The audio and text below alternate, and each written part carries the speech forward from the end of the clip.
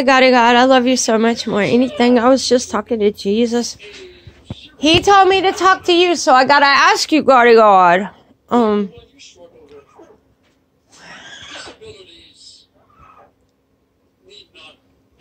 Praise you for that, God. Let me read verses 9 and 10 again, just to refresh our minds. There was a man named Jabez who was more honorable than any of his brothers. His mother named him Jabez. See what God says. Jabez, rendered in English. We'll look at the meaning in a moment. Because his birth had been so painful. He was the one I love you too, Father. Oh, that you would bless me. Here's God speaking to me, the wolf. That's so cute. He's like, I'm on my throne. I'm speaking to you right now. Fly you. Okay.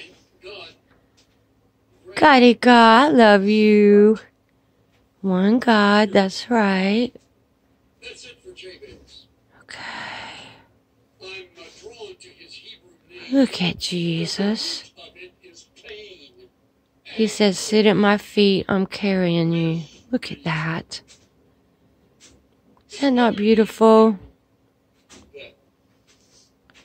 Isn't it interesting that the very first Love. we read about it, That is beautiful. Look at Jesus. He said, I'm carrying you. That is beautiful. Thank you for answering me, Father. To reach such admirable heights. Well, secrets in verse 10. Look for yourself. He was the one who called out. Literally, the Hebrew reads, cried out. He cried out to God. There's a desperation in it.